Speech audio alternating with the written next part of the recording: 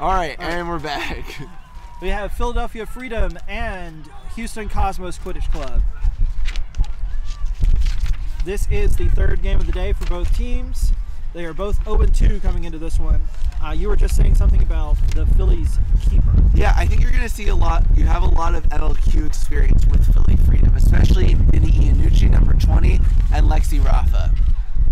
That is a missed beat behind the hoops. Philly is able to take a shot. It does not go in. And number 3 on Philly is also beat out. Number 78 comes away with the quaffle and is taken down immediately by a tackle. Yeah, I think you see their Iannucci's skill, especially coming prominent there. I want to see Philly Freedom get their offense a little bit more together. I wasn't seeing as much of a shape, as much of a passing around that they needed to really be able to get that strong ball.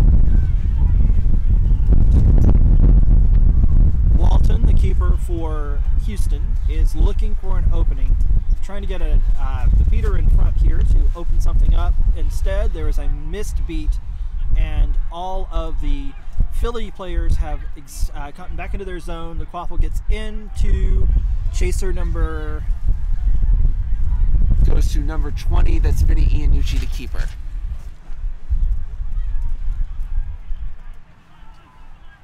That was number 53, Russell, who was covered up right underneath the hoops. Number 20, Iannucci, passes over into the corner to number 3. Passes back to the top of the key to number 10. Number 43 misses a pass in the corner, and so it's a lot of good passing for Philly on that drive, but it did not come away with it. Yeah, I definitely saw more of a shape there, right? I saw more of that passing around and more of that idea, but I think what we were missing there was some of the good throws themselves. The shapes that they were making, the ideas behind it were great, but we just need a little bit better execution on the actual pass itself. Houston trying the same offense with Walton walking slowly behind one beater, and then there's a cut to the hoops, and it is in by number 73. Yeah, I think that was a great cut in there. Especially with his height, he's clearly able to reach around and be able to move past the zone style, or the keeper at the small, or the chaser at the small hoops that was defending it. Made it a perfect goal. That was a very nice move by Houston to go up 10-0.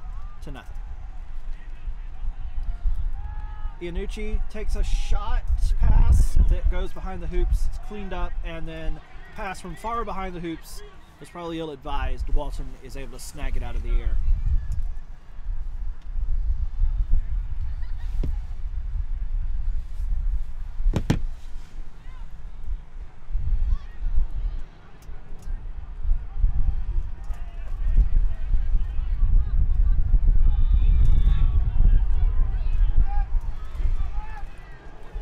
Houston is trying a very similar pattern as they did last time, just this time with number 78 at the top of the key and Walton on the wing. That's going to be a clear drive, a missed beat, and number 1 is tackled around the neck, knocked down, and looks like we're going to have no call, no foul on that. Interesting choice. Yeah, I think you see there, Lexi Rafa clearly has a lot of power, especially as a defender. But we haven't seen her use it too much today, and especially to a good effect. It's a good ball movement from Philly again, but they're still just not able to make anything go. They're not able to make any conversions so far. Yeah.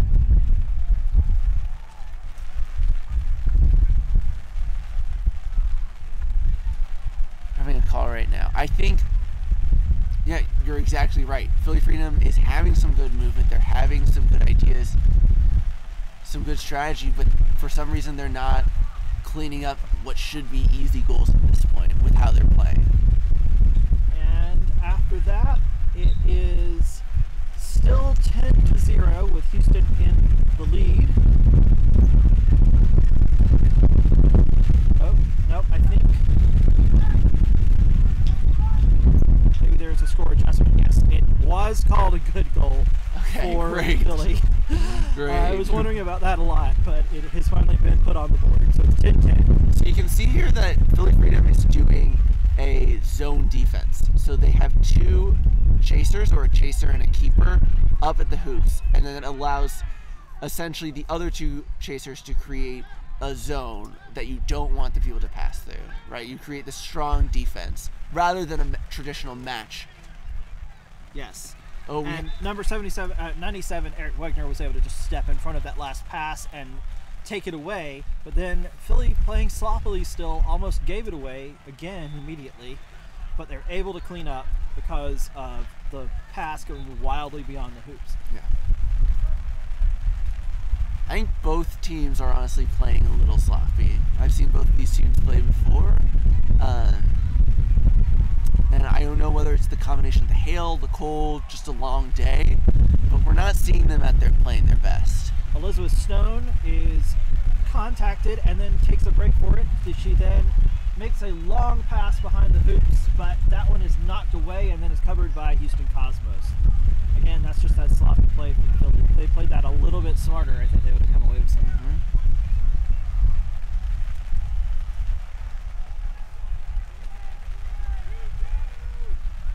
Walton continues very slow, methodical, looking for an open break through this Philly zone.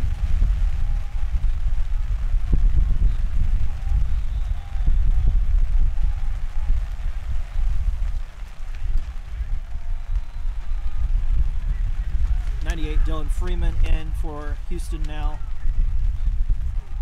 There is a lot of contact on the far side of the field with 2 players, neither of whom had a ball. I think what we're seeing on Houston's side is that they tend to take it very slowly up and then look for what is that one pass that we can then do to make someone drive and score or drive and dish. But I think especially once you get to the club level and you're starting to play with higher players, that's not really going to work that much. Yeah, I like to see a little bit more creative offense with multiple players getting involved, more passes, using the passing game is the way to beat the zone. If you just keep running up into it, you're going to have happen what's happened this time. Exactly. The zone's great at capturing drives. That's what it's made. You put the players in a position, the defensive players in a position where they can essentially trap people who are driving. And then you also have a really strong goaltending skill by covering 2 goals at once that can help you block people as well when they're going for the drive. So it's not really the smartest move here. I think Philly has a good idea with their philosophy about how they're passing through, because Houston's also doing sort of a zone, but they're just not executing in that same way. I think one thing that we are seeing we are seeing some really strong contact, sometimes to a fault. Yes. But I think that both of these teams are clearly fairly aggressive in their tackling.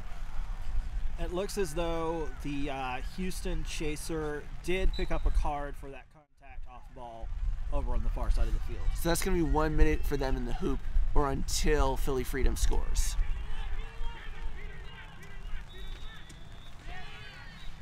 It was a great block down to number 35, but it goes out. Yeah, that's just that sloppy passes from Philly. They got the right idea, but they can't get anything to connect.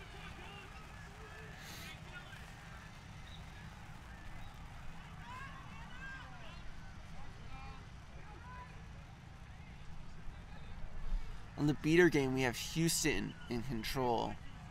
It'll be interesting to see what they do this. Are they going to allow to create more lanes? Just my guess. Or is it going to allow them to kind of pass it around more, cover some more people? Yeah. And they've got Dylan Freeman in at beater. He's known as an extremely physical player. They may be able to bring that to the beating game. Definitely takes some hard beats just then. And that was an attempt to make that same one pass drive and cut, and it doesn't seem to have worked out for Houston once again.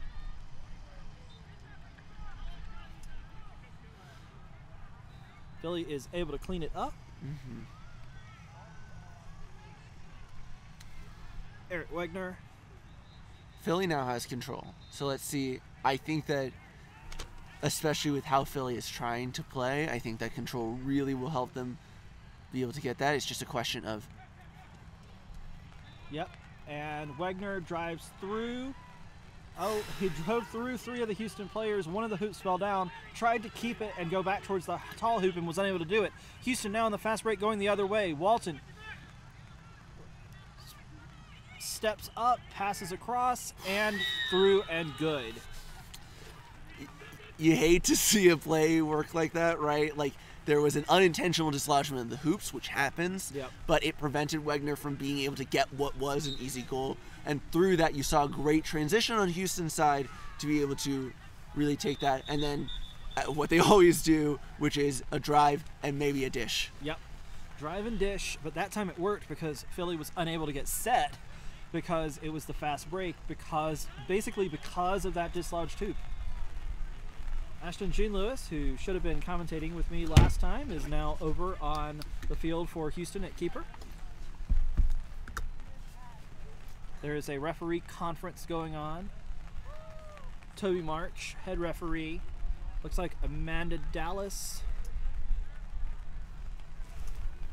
That could be wrong. Couldn't tell from here. Let me take a look.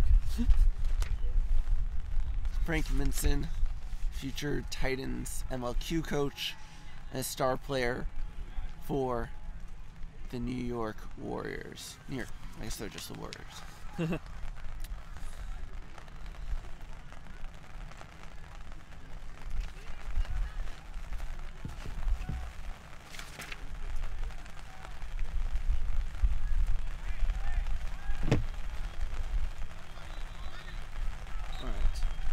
That is a rogue's crew over there, the rest of the folks. Philly Freedom taking it up now. They have control. Both bludgers. What can they do with it?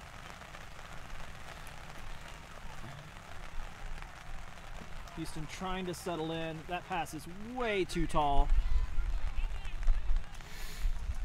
Elizabeth Stone unable to catch that ball that was way over her head. I would not say, yeah, it's not her fault. It wasn't a great pass. And it was an interesting decision to try and pass across, especially when it seemed like, especially in the center, you had that movement. You know, it's always safer, especially in the rain, right? This ball here is going to be slick. It's not going to be as easy to grip it and get those control that you need for a long pass. Ashton doing that same play that attempted beat is blocked really easily. And number 3 on Philly is beat, and then Ashton is beat right as he tries to release the ball. And this will lead to a transition.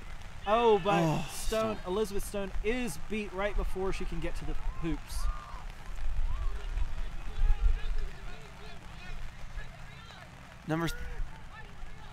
See, Wegner picks it up. Is taking Wegner got that cleanup and then just drove all physicality through 3 of the Houston defenders.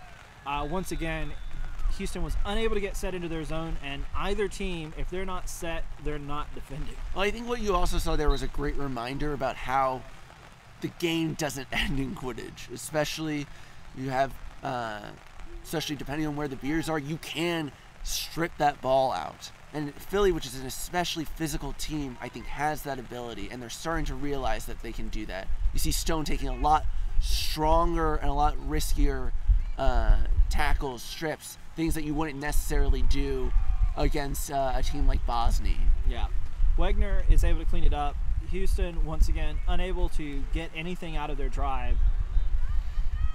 Bludgers are now all off the field. Wegner has a clear lane, passes it across the field, but the hoop once again falls down. That medium-sized hoop on the left side is just not staying up for us. Well, you know, it also hit the top of it. It was just one of those unlucky throws where you just hit the wrong point. Elizabeth Stone with a great shot from way beyond the keeper's own line goes in to make it 30-20. Elizabeth Stone definitely having a big pickup, but right as she starts to get the momentum, she comes out for Lexi Rafa and Vinny Iannucci coming on as keeper for Wegner. This is their almost a variation of their starting line.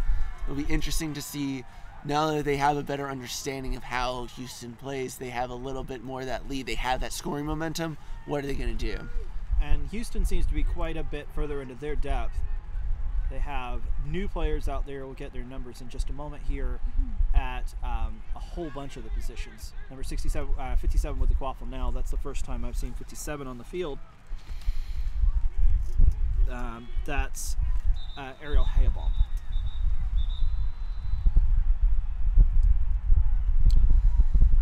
We're pausing right now for a ref conference. Do you have any idea what that could be about? No clue. I missed that as I was trying to look up the name of the player just a second ago, right as it was happening. This game has been very close. Mostly sloppy play on both sides, which I guess is not too surprising for two 0-2 teams on the day so far. Do you see either team looking to possibly break away in the next few minutes? Maybe there's some bias here coming from the East Coast, but I do think that Philly Freedom usually plays better than this and knowing their players, and we're starting to see them pick it up. I'm seeing a lot stronger plays from Philly Freedom now. I hope it was just a sloppy start, and what it's looking like is maybe. So my bet's on Philly. I think it is going to be a low scoring game. Number 43, Julia Marks, is doing the quaffle distribution for Philly right now. Gets the ball behind to number 1 or 7. There we go. And then they wind up getting it because this time, as we've been talking about, this time they pass twice and are able to get it through. If those passes are crisp, they can get it in. Freeman moved back to a more familiar position at keeper. Was definitely beat before that before that dunk. Yeah, I mean, especially with something like that, yes, you can run through. People like that can run through chasers, but you're not always necessarily trying to take them down when you're tackling at that point. You want it to slow them down so that way your beater can get it as well. Yeah, get in front of them, make them have to make that extra move, or just slow up, and then that beat comes in and gets them in the back, which is what happened just then. Nice pass behind it. Oh, that was almost a nice another goal for Philly. What I'm seeing in Philly is that there's definitely, I bet you that ball is pretty wet and pretty slippery, because I'm seeing what are some fine passes and what seem to be at first good catches just slip out a little bit. And especially when you're at the hoop right there, you really need that fast reaction. That's why players like Mary Scott are so powerful at the hoop, because they are able to quickly turn around. So when you have a slippery ball that prevents you from getting that speed, where you had to take that extra second to really get a hold of it, it's going to make those at the hoop goals a lot more difficult. Yes, definitely. It is really cold out here too. It's cold and wet. I'm barely able to hold on to my Coke Zero underneath a tent. I can't imagine what it's like for these players out there. And that little pass shot falls in, which is probably what Houston needed to get that on the board. I think the question here, I wonder if Lexi Rafa is going to get a card for tackle from behind. Oh. So it was actually a jersey pull from Lexi Rafa on the goal scorer. Usually that wouldn't mean a minute in the penalty box, but because there was a goal, it automatically negated it. So Lexi Rafa is still going to stay on. Yep, and it is 40-30 for Philly, still in the lead, but that goal does bring Houston back closer again. I want to see Vinny Iannucci doing more. He's a really strong player, and I just haven't seen him really taking his moments, but it looks like he might have one now. And it's a nice cut, and then a pass over the back, and then another pass, and then a lot of contact. A little high. Looks like it may be about to be called. I think that's on Josh Cohen, number 7. Yes.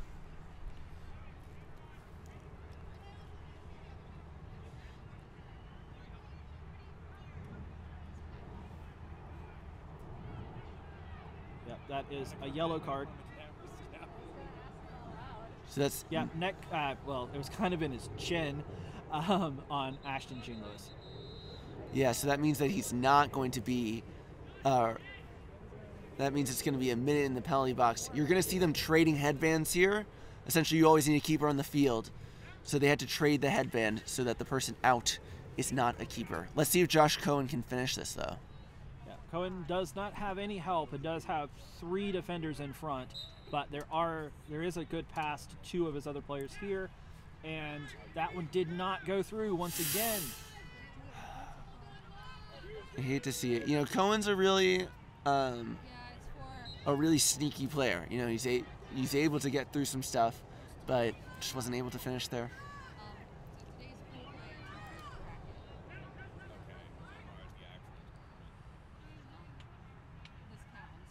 Houston looking for an opening. Philly able to set back up 2 bludgers in their zone. There's the first pass. The pass back is broken up by Iannucci. Yeah, Philly has really settled into defense now too. Yeah. I've seen this before with Philly. They are definitely a team that needs to warm up a little bit. It is now actually warming up as well. The sun has finally come back out. That shot is no good, and then there's a beat, and Houston is able to cover the loose quaffle and get it back into the keeper's hands for another stop. It's still only 40-30. It's any team's game.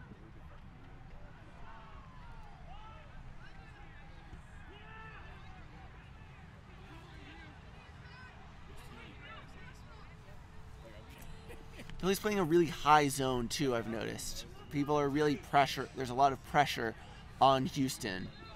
But it also makes it a lot easier for them to be essentially eaten up. This is Acevedo, and at keeper is able to block the bludger from the front, but is unable to block 2 bludgers at the same time. So Philly once again cleans it up, and Wagner comes out with the waffle.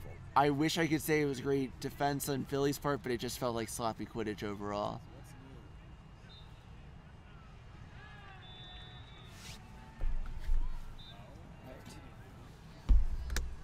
Houston settled back in, still with only 1 bludger. Philly bringing a bludger into this offensive drive, trying to create some chaos, and Lexi Rafa still just cannot get a handle. Yeah, I mean, I honestly feel like that was a great move. You had some great beating from Houston's main beater that's been in this entire time. He really ate up the defense in the back. But that's that's Raber, number 7, right? Kevin Raber.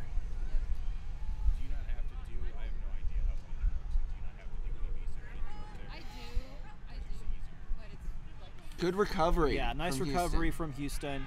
They're able to make a drive this time. A lot of contact. That's clear. And there was an open player over by the short hoop. That beat got the keeper after the shot. What's the call going to be?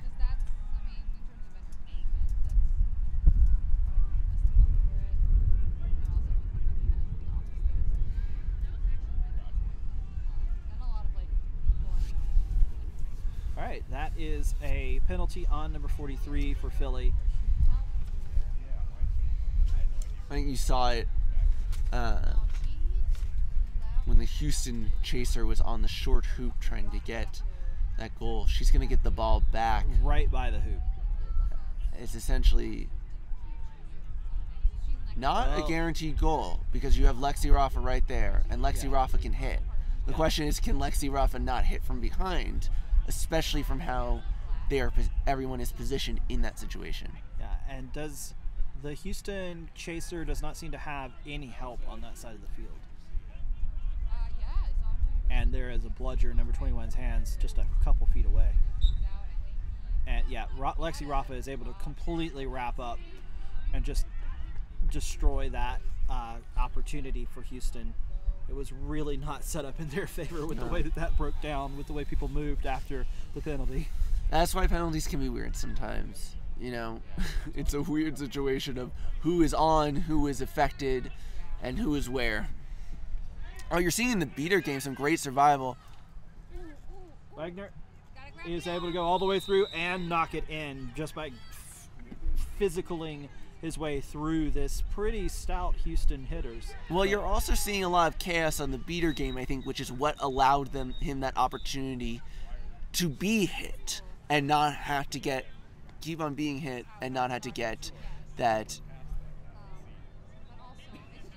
Sorry, we're getting another card. It seems like a delay of game. This is a blue card on Houston for delay of game for throwing the quaffle too far. Unsure what caused it.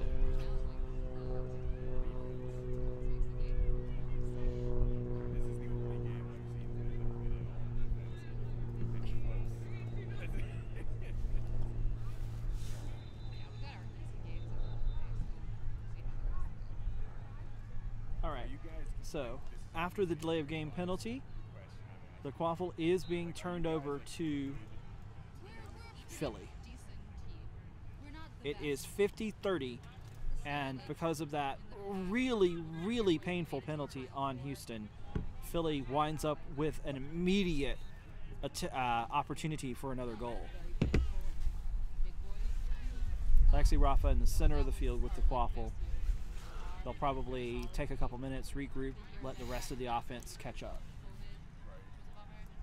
So now we've worked our way to being a pretty solid team. Interestingly enough, you have two people a person on each side. Rafa tries to pass it off to Cohen, but is immediately blocked. Yeah, I mean, people move. That's going to be a contact from behind. Yeah, Rafa has got to watch that. She has good physicality. She has strength, but she keeps on tackling from behind. She's trying to contest it, but listen, there are some that are contestable. That was not. Yeah, that one was pretty clear.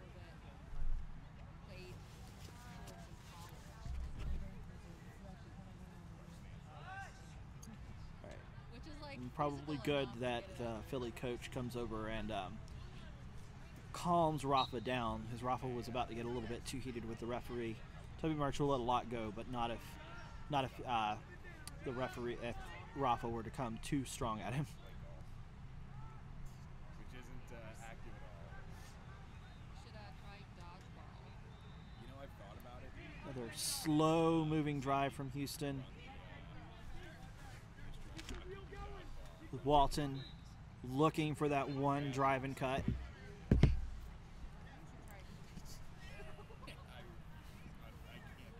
Tall hoop has fallen down. That attempted pass is over the head of the chaser behind the hoops, and it's pretty easily cleaned up by Philly. They have no beaters on right now. I think Cohen is going to be able to get this decisively. Oh, What? But that was going in until the Houston player ran directly into the hoop. The referees are now deciding whether that definitely would have gone in. Like, I think that is just kind of where this is. I can't imagine anybody wanting to watch this and they don't play. I think Because that was definitely 100% a goal, if not for that dislodgement. what the fuck is going on. But I think just like with any sport, if you don't know what's happening, it's not really enjoyable. Right. This one in particular feels weird because there are like 5 things happening in here. Yeah, because it's very different than most. It's like a combination of multiple different sports. Right. So there's not like a clear objective per se. Like there is, but not really. Like if the objective is to score points for the league. Yeah, Perry Walton upset because Knowing that. Perry's been given the yellow card, but it was actually the chaser who ran into the hoop and dislodged it. Okay, looks like they have switched it. I am becoming. And number 78, I can be a rep. Acevedo, is actually getting the card. Color commentator, man. Like, I had this I whole wanted thing to ready. color commentate and they didn't put me in any commentary slots. Oh, did you like put in? So Philly gets the ball back, but unfortunately that does cost them a sure thing goal, just for a yellow card on this part of Houston. Which is really disappointing, right? That was a goal that was taken out. Oh, but it looks like Oh, it looks like, yeah, it's going to be a question of hands. the bludger there and the keeper right in front. It's makes going to make it hard. Very difficult. He's going to reset it. They're going to pull back and regroup. Smart move on Cohen. Yeah, if Cohen had tried to go in, that was going to be an immediate loss, and this power play would have been lost opportunity. Wagner tries again. This time Philly is able to do it. Thank God. But it looks like there might be some sort of call going on right now.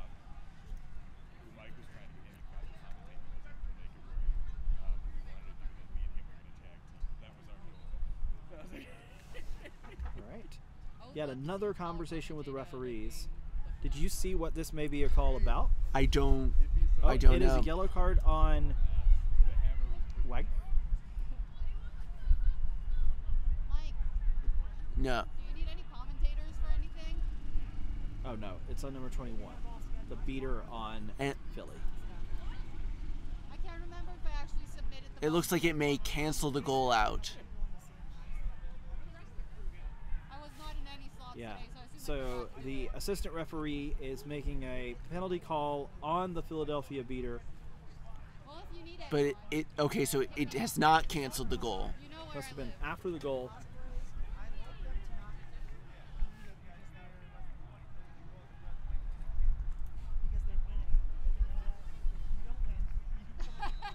Yeah, fair. All right, that was 20 minutes. So that we're going to be taking essentially a half here before we come out for the snitch. And now it is 60-30. So with the 70-point set score, the set score will be 130, and the snitch will be 35 points. Houston is pretty close for as kind of sloppily as they have played for this entire game. What do you think will be the key to victory if they were to come from behind? I think there's a lot of opportunity for driving when you have when you're in snitch on pitch, because you don't have as many goals or because you don't have the beaters coming at you. They're focusing often a lot of their sights on the snitch. I think that gives them an opportunity, especially with their style that they love, which is this drive and dish, or this one pass and drive, to be able to hit it. If I were them, I would put out some of their biggest drivers. I would put out their people who can run through the defense. That's to me what they would do, because I think that's how they're going to get it. What would be great is if they could also get that cinch catch. Yeah. 30, it is a bit of a difference, especially in a low-scoring game. Yes. They've had 30 for how long? A while. Yeah, this has not been a lot of opportunities for Houston to actually get a score. So if they could get the snitch catch, they would be much better off in trying to come back, because trying to hit 130 on all quaffle goals is going to be difficult. However, we have not seen a snitch catch in club play on this field yet today. Interesting.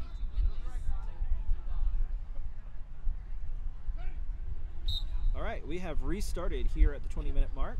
The snitch is on the field. The Seekers will be coming out in probably 10 seconds from now. It looks like Houston is trying to take advantage of having fewer beaters in the game, but the pass is not completed, although number 63 is able to pick it up.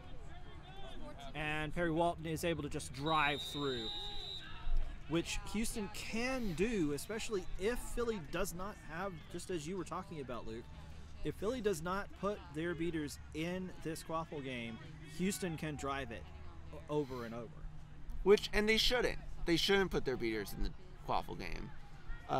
Philly should be focusing on that snitch, especially with a seeker like Iannucci, someone who can catch. Iannucci makes a move. Oh, almost had it, but it fell off. Wagner gets it into Stone. There's a lot of extracurricular contact.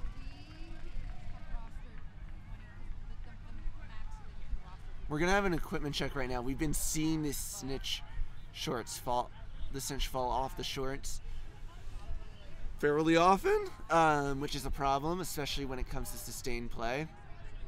There's a good amount of defense. Yeah.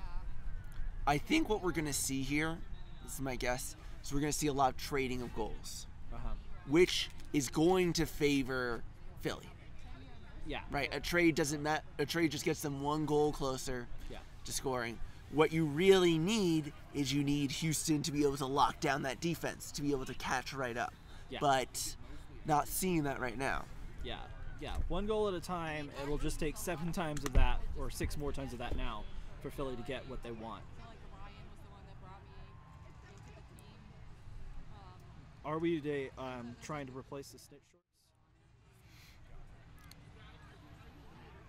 Looks like they might be trying to replace the Yes, snitch. it is. The snitch was not sticking. I did realize this morning. Seems as though the problem. Seems as though there may be a bit of a problem with the Velcro. He did mention that. I was like, did you know that Eric's coming? He was like, I touched But we this are one. going to try now with the. I hope that second tail is off the field. We are going to try now to catch back into the action. Yeah. Well, he did have a period in college where he had a shaved head. Here, he was like shaved his beard. I will say, I did pull up a photo Okay. It is 70 to 40. just to like remind myself that this is what Houston is driving back up the field. Walton trying to make a move. Oh! There's a dish out this time, and it's good. Walton, But it looks like he To might have had a Rensenbeer. stitch catch from Iannucci. He did a beautiful crossover with one arm to get the stitch to open up his right side so that way he could sneak his hand in. Let's see if they call it clean. I personally think it is, but I'm not the ref. they do give the snitch tail back to the snitch. honor at least.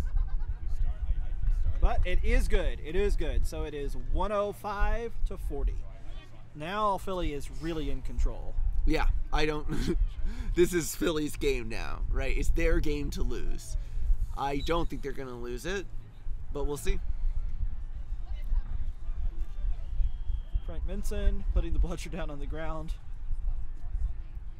So tomorrow's supposed to be and like, Philly is able to get possession of it. assumed that was going to be that way today. That's a hard shot from Liz Stone, but it goes nowhere near the hoop. It was a dumb shot. It's Philly has the shape; they can do it. I don't know why Stone would take that sort of chance, especially when they could have just waited. There wasn't any pressure coming on them to cause them. I didn't see any to cause them to make that goal or to try and make that shot. But Yeah. So like if I was Philly right now, I'd want to end this game because they still got another one coming. but like I realized that last night, but like yesterday when I was packing, I was pretty much just like I saw tomorrow's and was like, ah, good, it's a nice weekend. Yep. It's a roll in from Acevedo. I think what you're seeing here is you're really seeing Houston being able to, what they've started to figure out is how to create chaos in that zone. The zone's really great when you're in it, but if you're able to create that chaos, you're able to beat out both of those chasers, especially when they're that high, it's going to make that transition difficult. And that's where Houston is able to find those moments for those goals. Yes, definitely. I could buy a pop. And it is now 105 to 60. Philly's still in the lead, I also don't but Houston, I think, still thinks they have a chance to come back here.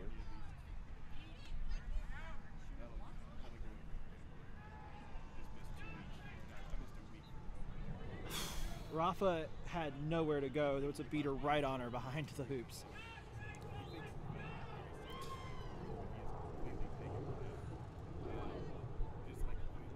I'm really seeing a lot of the strongest play from Houston right now coming from their beater core.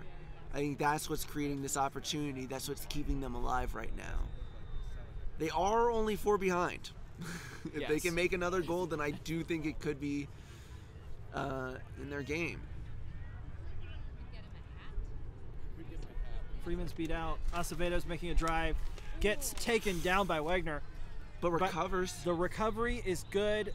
That's 2 more shots, both missed.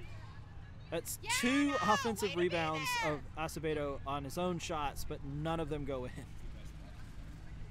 Thank God Philly caught hidden by their goals. That was some good diving there.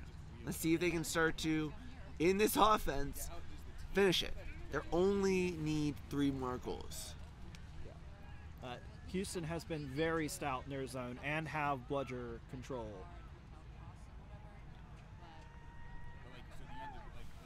And they have probably got their physical line in, as you mentioned earlier, being the key to victory for them.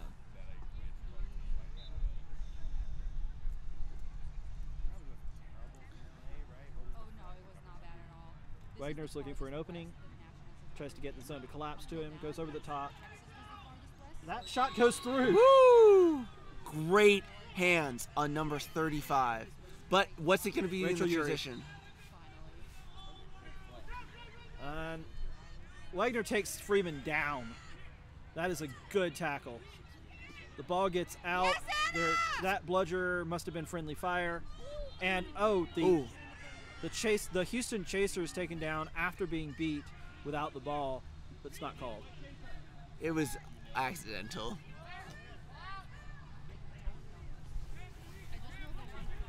Wagner. Somehow, it is now 110 to 70. It should be 111. They're fixing it right now. Oh, 112? 111. 110 to 70. 110, right? 110 to 70 is what Yeah. it should be. All right. 110 to 70. 2 goals away for Philly. I've been in the room for like Great. And there is another one. I'm seeing them do a lot better job being able to take advantage of their female players. And especially in those back hoop positions, being able to use those fast hands. All right, so there's a timeout for Houston here at 120 to 70. This is goal to go for Philly. Houston would have to get 6 unanswered in order to come back. I think they probably should have taken their timeout a little bit earlier. I think so too.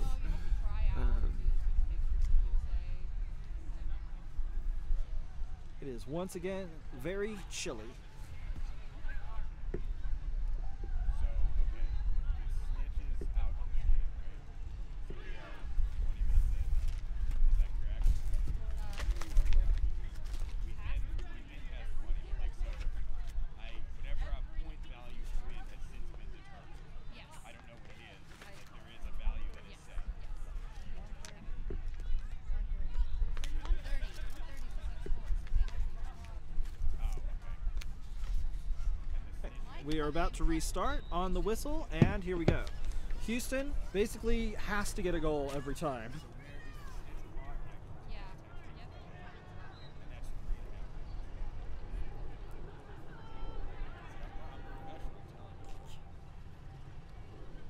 See, I'm professional telling you.